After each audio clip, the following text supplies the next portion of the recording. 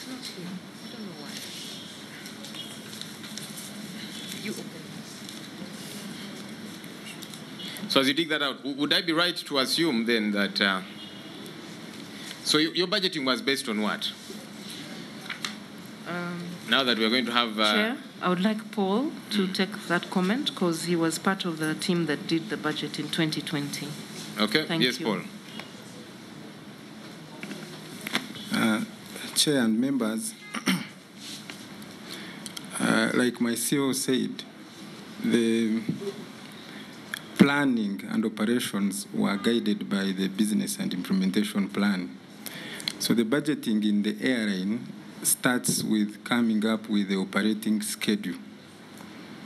The operating schedule shows details of which routes you want to operate, how many times in a week, which aircraft type you are going to deploy, and when you are going to open what route. So in coming up with that, it is driven by the capacity or the available equipment, to be specific, the aircraft you have.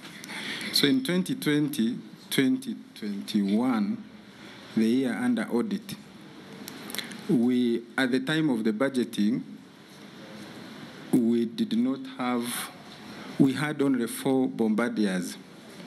So we had, and the planning was to get the Airbus, the first Airbus in December 2020 and the second in Feb 2021, and they came on schedule. So when we were doing the budget, and now I will go to the shortfall, we envisaged that when the Airbuses come, we'll immediately deploy them to the long-haul routes which they are supposed to be flying. So our planning had a number of routes, about 18. But in actual sense, when now the Airbus came,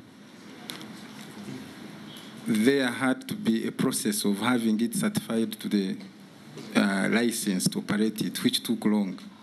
So basically, the whole of 2020-2021, we did not fly the Airbus, whereas they had come, because we were going through a certification process which took long up to October 2021.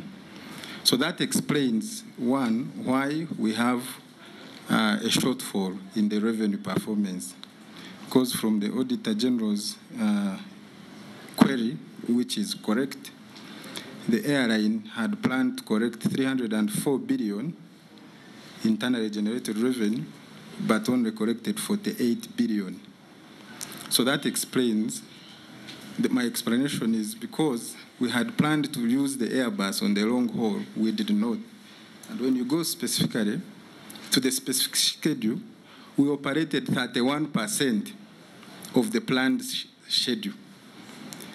So if we are to compare the actual operated schedule with the performance shortfall, we are off by 15% if you compare the operated schedule with the generated revenue. But from the planning, we had put a bigger figure because of the anticipation that would operate all the 18 routes. The other reason why we couldn't perform according to the planned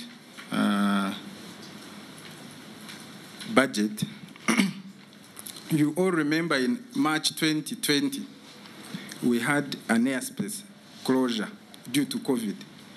So during the planning time, which happened in May and June, we all expected that we'd be back in the air effective August 2020.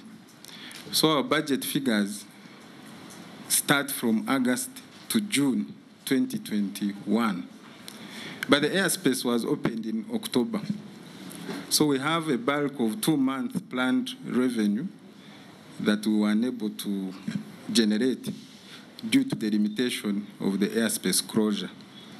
Also, when the airspace opened, most countries were limiting the frequencies we were meant to fly in their countries as they were monitoring the post-COVID situation. So we flew less than we had planned, in addition to the fact that our assumptions in planning the post-COVID era were based on the pre-COVID, which was not correct. No airline, whether regional or international, had the visibility of what would happen after COVID. So the whole industry dynamics changed, and we did not have visibility of the number of passenger travel that could happen after COVID. In fact, Chair and members, that's why reviewing the strategic plan and strategic direction is very important at this stage, because the dynamics that were applicable when the business and implementation plan was being made are different. To date, the aviation industry is at about 75% of the travel capacity that was happening pre-COVID. So, Chair and members, those are the reasons why we did not perform to the projected budget. Thank you.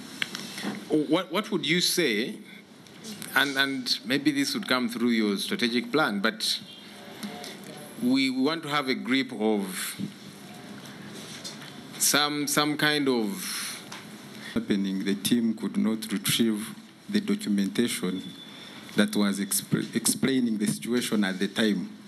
There are not many. Of the entire report, there are like 2 issues which the documentation then would have explained the situation, but was never available to the team. So when we were preparing for this, we retrieved those.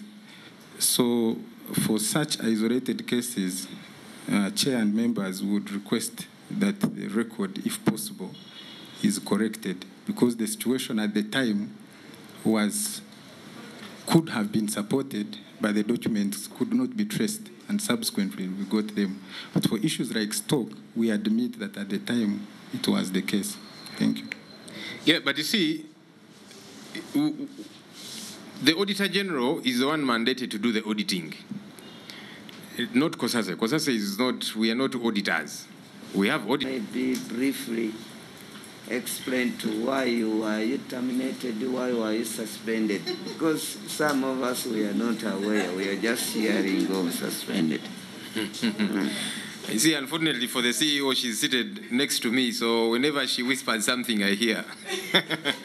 And she's saying it is not part of this. Madam CEO, at the start, in my preamble, I said that, she will say, well, I didn't appoint myself. But at least we have that on record. We shall take it up eventually with whoever appointed her. Because for her, even if she had just senior 6, she would say, but well, for me, I was appointed. So, it might not be her fault. Yeah? We shall take it up with whoever appointed her, but for us, we note it as a concern that there is a certain qualification that is required.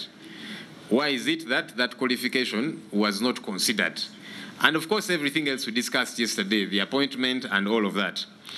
I want to suggest, colleagues, that we now look at the other issues, the other CVs of the other documents. Yes, Honorable Mzali. Just hold on. Chair, we had raised very pertinent issues and they were not answered. I had actually thought to chair, there was the NPA, there was the Minister of Finance, there was the Minister of Works, and a team of experts which developed the business plan in conjunction with NPA and in line with government plans and national development program. So that started off the company, the airline, until now that we are now moving to develop a strategic plan which will guide the continuation and development of the airline further. Thanks. So what deadline are we looking at now that you're working on a strategic plan? What deadline? What are the timelines?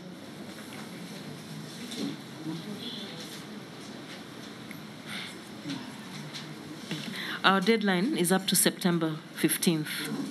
September 15th. To have completed it. Was the board expenditure, which was over and above projection. Yeah, so a review showed that the board had projected to spend $69,622 US. That's about 262 million. But eventually, the board spent 195,956 US. That's about 738 million. So the board spent over and above the projection of 476 million. So what happens? Because if you budget to spend 262 million, but you end up spending 738 million, there is a problem. What happens along the way?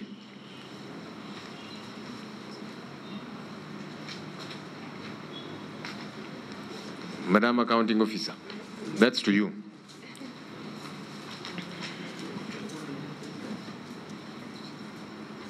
Suspended. Which year was that? You were terminated. Which year was that? 2019.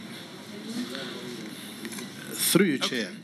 Who attended the exit meeting of the team here? You're speaking off record, Madam. As among the team here, I was, plus the internal auditors and myself. But they had also joined, I think, a month. Both of them had only, yes. Both of us had joined just a month, but we attended. Honorable Chair, excuse me. Madam CEO Jennifer, can you... If I mentioned before that when you start a new route, it takes 3 years to reach maturity. If you've done your homework right, it's a good route, you've done your feasibility studies and everything. And in those 3 years, you start on the lower side and keep improving. Remember, when you're operating a route, whether you carry a full board or half board, the cost of operation remains the same. So, this financial year that is under review by this committee today was looking at an operation that was smaller. I will check the records in terms of...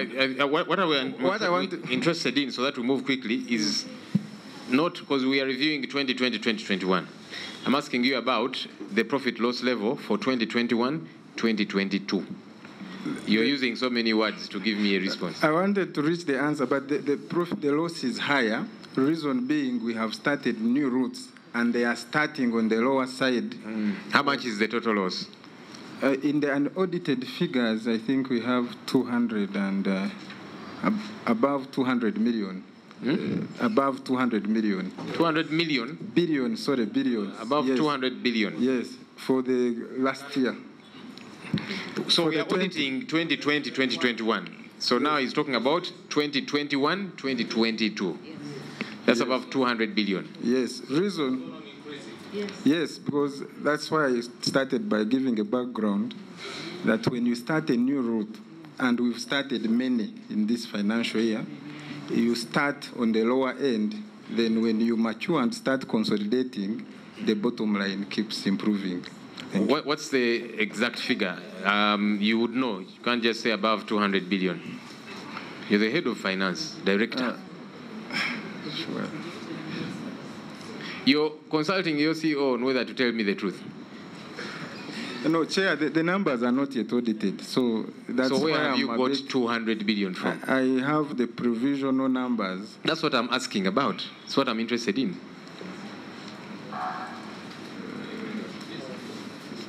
But that's on Airlines. That's on Airlines. As long as you increase It's something that needs a layman's language. We don't want to be too much technical. You say, when you start a new route, you need about 3 years maturity. To me, which I am saying, is it always the case? Or it is the demand that drives you to full board and the services that you provide together with the marketing? Because if, for instance, you have come with the new plane between Entebbe and Nairobi, and it is the services outweighing Kenya Airways and what have you. Members, through you, Chair. So when we received the Airbuses in 2020 and 2021, that was December 2020 and 2021, we immediately applied to have them certified. Now, this process normally takes a period of 90 days from the time you apply right through to the time they validate all your processes, procedures, and existence of personnel, qualified personnel to operate these aircraft. It is unfortunate that during that time of that application, a lot of the standards that we had anticipated and we benchmarked on to certify the aircraft changed, and these were provided by our counterparts in the civil aviation. Now, because of that, it led to a lot of extensions in the certification process, because this is not an activity we do alone. So when we do these activities, we do them in conjunction with our authority, who approve that what we have provided to them is acceptable. Now, about that time, they presented a whole new set of standards that we had to use, and considering this is a new and advanced aircraft to this region. Now, that is what led to most of the delays that ended up leading us to have this aircraft certified in August of that year, and then finally we were able to start flying in October. Now, what my colleague from finance did not mention is that even after certifying, we had to go out and create the stations and get all the stations ready. And these stations that the Airbus is currently flying to, we could not do it until we had the official authorization from our civil aviation. In a summary, that is it, sir. Thank you. Okay, let's proceed.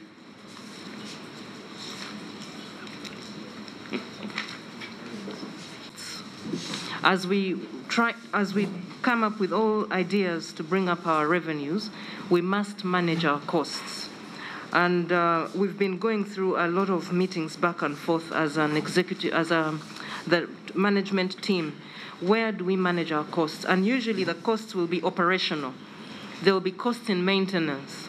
At the moment, we spend about 14 billion a year, kind of, in maintenance costs.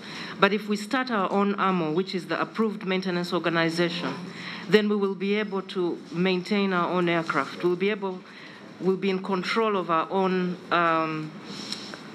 engineering structures. So the key thing is to manage our costs. Then if we manage our numbers in terms of recruitment and don't go beyond a certain number, because the establishment audit will assist us in knowing who goes where and what are the profiles. That will will enable us to watch our wage bill, because at the moment, much as we are looking at the losses, just about 19% is what the salary is, but the most of it comes with fuel, maintenance costs, ground handling, catering, airport charges, so that crux of the matter is for us to be able to manage our costs. And once we manage our costs, then the revenues can be felt, and the loss will be minimized. Thank you.